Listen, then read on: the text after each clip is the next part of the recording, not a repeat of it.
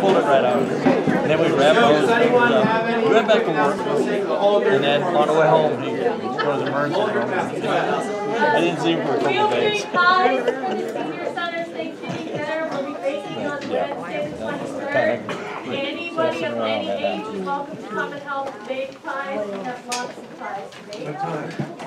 Probably 9. 9 or 10. We haven't determined yet because we need to know the deadlines yet. In the morning, because there are lots of pies. So mid to late morning. Wednesday the 23rd, which is the late morning. Yeah, time to be announced. Yes, the private gave us money for it. Yay! All right, any other announcements? Let's take the whole group. Wanted to bring it here? Yes, Brett. I have a journal. Maybe I should donate to somebody. The only one that could use it, don't they? Next Sunday at 4 o'clock, we have our vote. She understood German. She used it. I can't. Very good. All right, any other announcements for the sake of the whole group? Yes, Sue. Christmas food baskets, I have the names, I have the sign-up sheet going around. We're doing 50 baskets, 35 small families, 15 large. So we'll be delivering them on Saturday, the 17th of December. So if you want to do that too, feel free, mark the calendar. Okay. Very good, thank you. All right.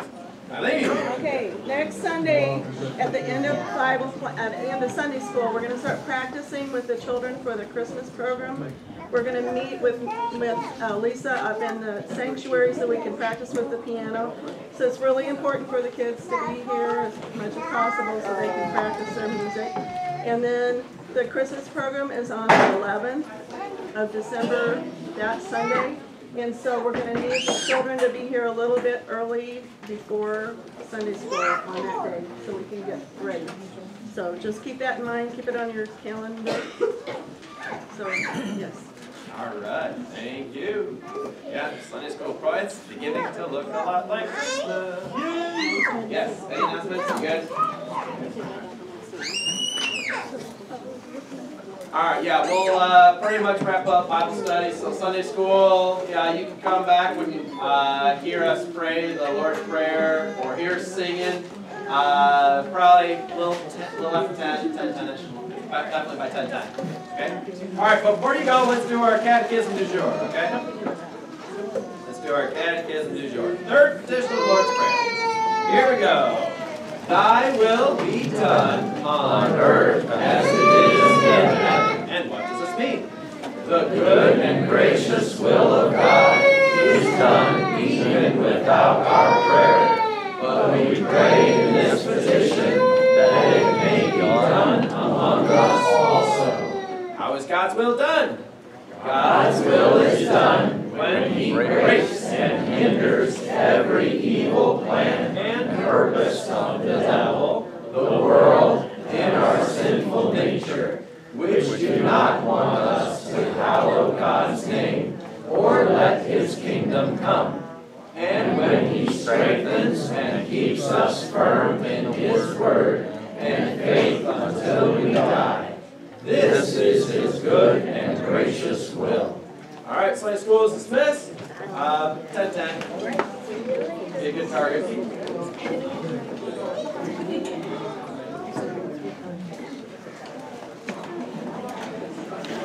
Yeah, I've already mentioned voters meeting next Sunday at 4 p.m. Thanksgiving chapel service will be Tuesday afternoon, 2:30. In a week and a half from now already. And then Thanksgiving Eve service, a prayer and preaching. We'll do that the night before Thanksgiving, 7 p.m. And then Christmas caroling. We're kind of looking at Sunday, December 18th. Going to set that date aside, especially in the late afternoon or the evening time for Christmas caroling. More details to come. All right.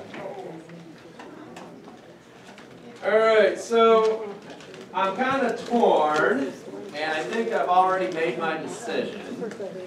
We're starting to wrap up this study of the Songs of Isaiah because I would like to start a new topic the Sunday after Thanksgiving when we have a new church year with the saints of church history. So I was like, well, we got a special celebration here hosted by the Greens Coffee Fellowship. So we can rush through a text, or we can just bask in all of its glory for a week and a half. And so I think we're going to choose the second. Right? So this is going to be our last song of Isaiah that we're going to cover together as a class. Okay? We don't need to finish, so I'm going to try not to rush you. And as we have conversation and thoughts, feel free to speak forth. If you're kind of thinking, oh, I don't know if I want to share that because we're running out of time, don't worry about it. I give you permission. Okay? All right, so our last song of Isaiah that I want to cover with you is Arise, Shine. Any Latin scholars among us? Sergei Illuminari? Alright, so Illuminari. Rise and shine. Alright, so here's the overview. Again, this is over a week and a half. The context and organization of Isaiah chapter 60, the text of the first 6 verses, then the application and closing thoughts, which will probably be saved for next week. Alright, so let's take a look at the context of this last song. So we'll cover themes, we'll cover how this chapter is organized in one of our Bibles, and then get to a little bit of the style of chapter 60. I think there's a lot of good stuff in the style of this song that I really want to bring about to you today. So the themes. So again, just to kind of catch you up to speed, since we have a lot of guests and visitors with us today. So we've been covering Isaiah and various poems and songs throughout the whole of Isaiah. And we just finished all what we call the suffering servant songs of Isaiah, especially in chapters 40 to 55. And also made a note that we normally call Isaiah the 5th gospel. That has been known as a nickname for this book. But we can also say that just chapters 40 to 55 as one section can also be understood as the 5th gospel and the patterns of like the preaching of John the Baptist, the ministry of Jesus, the suffering, death, and resurrection of Jesus, and that commission to get that word out to the nations. That's all covered very nicely and almost in order from chapters 40 to 55. So sometimes we think that the 5th gospel or the book of comfort is a key section here. So we finished that. We moved on to chapter 56 to the end, and this section of Isaiah seems to hone in on the divine character of God. In some ways, we could say it has a feel of the end times. In this section, there's a very popular Bible reading about the new heavens and the new earth, which sounds a lot like what other book of the Bible? Revelation, right? This chapter, or this section, it feels like, it sounds like, the images are very similar to the book of Revelation, okay? Talking about the glory of the Lord, or the future glory of God's faithful people, and that God's salvation will be abundantly clear to everyone, to the whole world. And even at the very end of the book of Isaiah, chapter 66, it even covers a final judgment as well. So again, it has that feel of Revelation. Now to hone in, gave you the broad picture. Now we're going to narrow in our focus just a little bit, getting right into chapter 60. Okay, so we're going to hone in just a little bit more. So chapters 58 and 59. One of the key themes throughout these 2 chapters is that the way to God is barred to those who persist in evil and unbelief. God has some severe warnings in these chapters, talking about how he will not hear the prayers of those who fast or those who gather for worship only to quarrel, fight, and oppress others. God is not pleased when we gather together for worship, or we gather and when we fast and do our spiritual disciplines, but we still quarrel, fight, and oppress others. Right? That is clear and a warning to us in chapter 58. God's also not pleased with those who seek their own pleasure instead of taking delight in him on the Sabbath. And he has some very harsh words, again, towards the end of chapter 58. And then in chapter 59, those who oppress others and are dishonest or violent, they don't know, or they won't know, the way of peace. So some severe warnings leading up to chapter 60. All right? And then towards the end of chapter 59, there seems to be an opening up. God is opening up the doors. He is opening up the way of peace. Because if you look at the end of chapter 59 in Isaiah, we got to get the verse numbers correct. All right. You'll notice especially verses 19, 20, and 21. Can someone read the end of Isaiah chapter 59, beginning at verse 19? They will fear the name of the Lord from the west, and his glory from the rising of the sun. For he will come like a rushing stream, which the wind of the Lord drives. And the Redeemer will come to Zion, and to those who turn from transgression in Jacob, declares the Lord. And as for me, this is my covenant with them, says the Lord. My spirit, which is upon you, and my word which I have put in your mouth, shall not depart from your mouth, nor from the mouth of your offspring, nor from the mouth of your offspring's offspring, says the Lord, from now and forever. Yeah. So what a wonderful 1-2 punch here, right? Or I should say a 1-2 healing, right? A medicine, a prescription that God offers, right? In verse 20, right? When that way to God is barred and attitudes are bad, right? And people are cutting themselves off from the Lord. What does God offer in verse 20? What does it say? What's God offering? A Redeemer. One who takes our sins, right?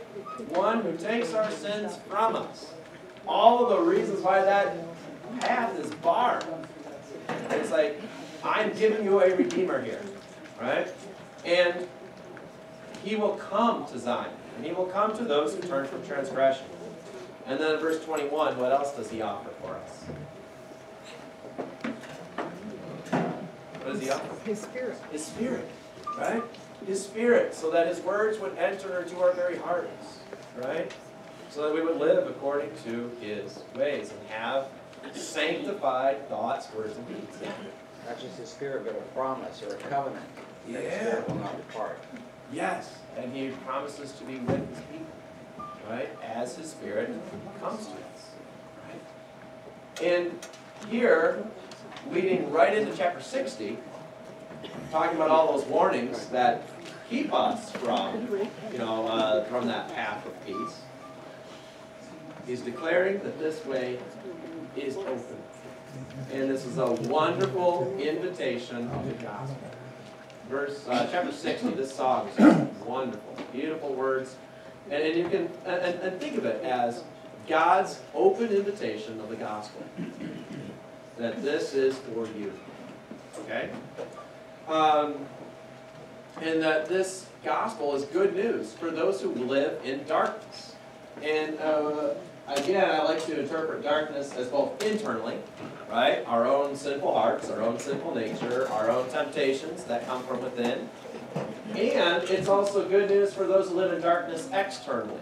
You know, that when we have a lot of sin, a lot of bad attitudes, a lot of hatred, a lot of extra wickedness kind of all around us, whether that's directed at us personally or whether we just see it and feel it and we just say, ew, right? And it hurts us, right?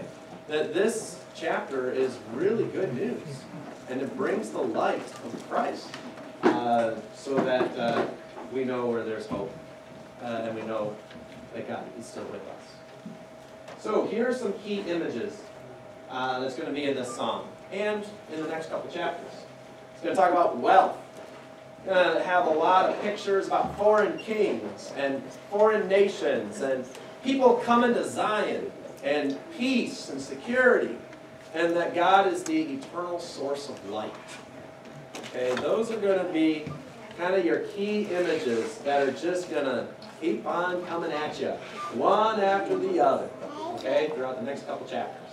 So we'll bask in these pictures and see how they all mesh together for our comfort. Got it? Questions? Themes going into chapter 6. All right. You're primed and ready to go, aren't you? Okay, but I got a couple more. All right, so let's take a look now at chapter 60 itself. Okay, let's get a broad picture of all of chapter 60. So in the Hebrew text, and this is where, you know, I had a dilemma. Because it's like, well, the whole chapter 60 is a poem. It's one poem. There are no sense breaks that the Hebrews gave us. No paragraph markers, nothing. It's all one big chunk. You look at it and you're just like, oh boy, that's a big poem. Right? I mean, I like short poems because poetry is not my specialty. And so I like short poems because then I only have to think about a few things. And I also am torn with, you know, that sometimes I'm a big fan, or I'm becoming more and more a big fan of less is more. And that when we hone in on just a few things rather than the whole thing, you know, sometimes that can be more beneficial for our discussion and for our learning. So I decided to really hone in on the first, like, 6 to 9 verses. But let's take a look at the bigger picture just for a moment. All right? Now, our ESVs also have just one chapter. Right, one heading for the whole chapter, the future glory of Israel. The EHV, which is, I think it's English Heritage Version, which is the preferred Bible of the Wisconsin Synod. Their heading is A New Day Dawns for Zion. All right? What other headings do we have in our Bibles for chapter 60? What do you got? The glory of Zion. The glory of Zion. All right, right? Short and simple to the point, right? The glory of Zion. Yeah. Glorified. A glorified, right? Past tense. Or past tense, but also passive voice, right? Someone's going to glorify it, right? It's glorified, yeah. I actually can answer the next question on this one too, because there's a breakdown in this one. The Gentiles bless Zion takes you through 18. Okay, so verse 1 to 18, Yeah. the nations bless Zion. Gentiles bless Zion. The Gentiles bless Zion, okay? And then starting for 19 is God the glory of his people. God, the glory of his people. Okay, interesting. So we got one Bible that breaks it up a little bit. They went against the Hebrews. That's bold. But I like it. Yeah. Oh, we got another one over here? Any other headings? No? Wow, we're all, yeah. God is coming. God is coming. Ooh, yeah. Straight to the point, right? There's no confusion here, right? God's coming. All right. All right. Go once, go twice. Very good. So I think we can conclude that for the most part, most of our Bibles do like one big section, one big poem. So there we go. Okay, the style of chapter 60. As I mentioned, the entire chapter is poetry, and it's one big poem. All All right. Most verses in the Hebrew text are 2 lines long, and each line is made of 2 half phrases of 3 to 4 words in Hebrew each. So they're actually very nice and neat and regular. And so I put it in small print, but just so you kind of see what it looks like, I put it in English. But, you know, the 2 lines in verse 5. How about, can someone read verse 5 in English real quick? And you shall see and be radiant, your heart shall thrill and exult, because the abundance of the sea shall be turned to you, the wealth of the nations shall come to you. All right, good. Hey, and actually the same words I had here. So, in the Hebrew, there's only 2 lines. Okay, in my ESV, I think I have 1, 2, 3, 4, 5, 6. I have 6 lines in my English translation. Okay, but so this is how it's formatted. This is how it's organized. You shall see and be radiant. Your heart shall thrill and exult. Because abundance of sea turn to you, wealth of nations come to you. I tried to shorten it and abbreviate it because, again, Hebrew is concise. English translations of poetry are very verbose. And that's a struggle. And here's one of the points. English Bibles can't handle Hebrew conciseness. And English Bibles also have printing constraints. Right? There are printing constraints when you print it on a page, right?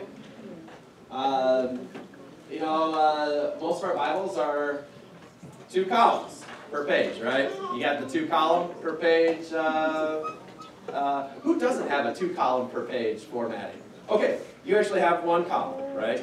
With notes. And some of our study Bibles have like a blank half page where you can take notes or doodle, right? Or both. Taking notes by doodling. Big fan of that. Yes, I'm a big fan of that. All right? But a lot of our Bibles will have 2 columns per page. I don't know why, they just do. Right? Someone decided it was a holy thing to do, and so they like catch it. It's cheaper? I don't know. I don't think it is. I think it's cheaper just to have no spaces and just go fill the whole page. Full justified. But then that'd be hard to read. That'd be hard to read. That's hard to read. But because of that, there are a lot of printing constraints, and you can't keep the lines intact, right? You know, what is 2 lines in Hebrew is 6 lines or more in your English versions. Or if you have it like on a tablet or even smaller screen on a cell phone, you might have like 20 lines, depending on, you know, how narrow your screen is. So again, this is kind of how it looks on most of our English Bibles. Then you shall see and be radiant, your heart shall thrill and exult, because the abundance of the sea shall be turned to you, the wealth of the nations shall come to you. All right. Did your Bible pretty much look like that? Yeah. Now here's a little hint. The English translations do give you actually a little bit of the sense of poetry. You just got to know how to read it. Right? So, you shall see and be radiant, and you'll notice that it doesn't line up perfectly on the left. You notice that? When it lines up perfectly on the left, that's a new line in Hebrew. Okay? When it lines up perfectly on the left, it's a new line in Hebrew. And when you see a slight indent, like about 2-space indent, that tells you it's like the second half of the line.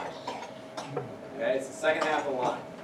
And then when you see a way, way, way big indent, like a massive 8-space indent, they just ran out of room here. And it's supposed to continue. So this is, because the abundance of the sea shall be turned to you. So when you see like a really, really big indent like that, you got to keep on reading the line. Okay? And when you do that, you'll get the best sense for how it's organized. Does that make sense? All right? I think I figured out the trick. It was like how our English Bibles do it. Like there actually is a rhyme and reason to it. But unless you look at it and compare and contrast, it's hard to tell. All right? So, in a perfect world, if there are no constraints, and we can just print galore, you know, and make our Bibles miraculously expand and decrease, and have like a nice, neat way of doing it. Yes, I know our screens can do it, but I'm old and I don't do that. All right. So ideally, this is how it would look. Then you shall see and be radiant. Little indent to let you know that's a half line. Your heart shall thrill and exult. New line. Because the abundance of the sea shall be turned to you, the wealth of the nations shall come to you. All right? You get it like that. You actually get a really nice feel for what the Hebrew poetry is trying to convey. It's pretty much exactly how it's formatted in Hebrew, and it gives you the full thought without breaking it into a new line. All right? Because when it's formatted like this, champagne falls down from the skies and confetti, and things just start jumping out at you like crazy in colors. Metaphorically speaking. I did a little for you. So, but when you see it, it's like, whoa! You'll notice how like these half lines are so beautifully constructed, and how they compare and contrast, and how they supplement each other as far as what they're trying to communicate, and even the style of how they communicate. So then, you shall see and be radiant, right? Then we're going back to you. They're going to intensify you, right? Your heart shall thrill and exalt, right? So, seeing and be radiant, thrilling and exalting. You know, it's just more kind of like synonymous thought, or maybe even a little bit of an intensity, right? It goes from you to your heart, seeing and be radiant, then going to thrilling and exalting, okay? And this is one line. Because, all right, so they're going to give you a reason, right? Because the abundance of the sea shall be turned to you. The wealth of the nations shall come to you. Right? Notice that these two lines go together, right? Or these two phrases go together. The abundance of the sea and the wealth of the nations, right? It's kind of like maybe similarity, maybe another example, right? It's just building upon what was before, okay? And that the abundance and wealth, right, synonyms, are turned to you and shall come to you, okay? But when it's formatted like this, you can see those connections a lot clearer. All right? I have a little footnote there on the Sure. result. Yeah. It says, Hebrew, your heart shall tremble and grow wide. All right. What? Verse 5, right? Yep. Yes. Okay. So footnotes, right? Your heart shall tremble and grow wide. All right. So what that's saying is the vocabulary is. There are a couple different ways to interpret the same word. So Hebrew also has homonyms, right? They also have homonyms, and they also have, is that what it is? I forget. English language arts people. So when you have the same word, it sounds the same, but it's different spelled, right? So like hanger and hanger. Those are homophones. And homonyms, same word, different meaning, like there and there. There and there. No, because I think that's a homophone. That's a homophone. Bat and bat. Bat and bat. Yes, bat and bat. And bat. Right? The word B-A-T can be a lot of different things. Right? It could be an animal, or it could be a piece of lumber. Right? And I think this is a homonym here, where another way to translate it is, your heart shall tremble and grow wide. Okay? That there are a couple homonyms that could be what. And it could be within the realm of possibility that it could be translated that. So they make note. And sometimes it is a different word altogether. It just depends on the text. They look at all the copies of the scriptures, and then if there is like a, two different trains of thought, or two different kind of paper trails, they try to give those extra meanings or possible meanings in the footnotes. Okay? All right. But I have a feeling they chose thrill and exalt because that seems to work better with seeing and being radiant. That'd be my guess. All right. Verse 18. More beautiful parallel thoughts. Right? Verse 18. If someone has ESV, can someone read that for us from ESV? Verse 18. Violence shall no more be heard in your land, devastation or destruction within your borders. You shall call your walls salvation and your gates praise. All right. So, again, the beautiful parallel thoughts, right? Violence shall no more be heard in your land, right? And notice a parallel thought, right? It's very synonymous words and phrases in the next half line. With violence comes devastation or destruction. And then they skip the verb, technically, in the Hebrew, shall no more be within your borders. Okay? But what's really cool about this is how the Hebrew puts it, is the next phrase. You shall call your walls salvation. Hey, walls. Hey, salvation, right? You're going to call your walls salvation, right? City walls. And you shall call, again, the verb's not in there, and you shall call your gates praise. Okay, again, salvation and praise go together. But what's really cool is that they put the verb in the first line, and then they skip the verb and imply it in the second line. Like, nice and neat in a very regimented, skilled way. And this is a really good example of the beautiful poetry and the parallel thoughts that Isaiah chapter 60 really drive home. So just something that I noticed and wanted to share with you. And then the final thing I want to do before we cut for our fellowship coffee is that the style is visually stunning. Right? In verse 6 and elsewhere, it talks about lifting up your eyes and see. And you're going to see this, and you shall see that, and you shall see this, and you shall see that. It's very descriptive, and there's a lot of vivid pictures of what will happen. Right? Can someone read out loud verses 10 to 14 in chapter 60? And as you listen to it, or as you read it, if you want, you can close your eyes if you're listening. What do you see? Okay? As you hear this, as you read it, verses 10 to 14 in chapter 60, what do you see? Can someone read it? Foreigners shall build up your walls, and the kings shall minister to you. For my wrath I struck, in my favor I have had no snare. Your gates shall be open continually. Day and night they shall not be shut, that people may bring to you the wealth of the nations, with their kings led in procession. For the nation and kingdom that will not serve you shall perish. Those nations shall be utterly laid waste. 13.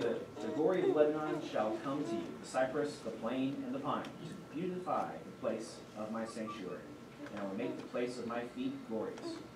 The sons of those who afflicted you shall come bending low to you, and all who despise you shall bow down at your feet. They shall call you the city of the Lord, the Zion of the Holy One. Thank you. What do you see? There's so many things going on here. Right? It's just picture after picture after picture. What pictures do you see? Okay, wise men coming to Jesus, right? We have another picture painted for us. And I think there's even a clearer picture of that in a couple of verses previous, which we'll get to next week. Okay, wise men coming to Jesus. What else do you see? Solomon's temple. Solomon's temple. Solomon's temple, right? Solomon's temple you see. Right? Nehemiah rebuilding the temple. Right? You get Solomon's temple and then you get rebuilding the temple. what's being shipped or carried into Sing for that temple? Cedars. You will smell the wood. Right? Oh, I love it. Right? All these cedar planks are coming their way to rebuild. It's like it just got dropped off at their doorstep, right? Not only are they bringing all these amazing things, they're doing it all in peace. The gates are wide open, they're showing up for their kings, they're bringing you all this wonderful stuff.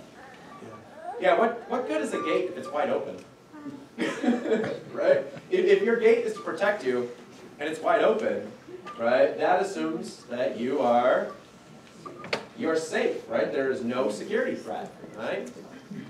Right? There's no security threat, and it's wide open. Wide open to receive good things, like cedar planks. Yeah.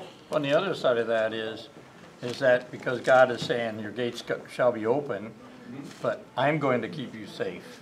You don't have to worry about keeping yourself safe. So open your gates to the people because I'm protecting you. Exactly. Good. Yeah, all these pictures in just a few verses, and there's more. But I think I'd like to stop right there. And we'll pick it up with any other pictures that we have in the stunningness of chapter 60, and then get into the text of the song itself next week. So, as we close, hey newlyweds, you want to come out?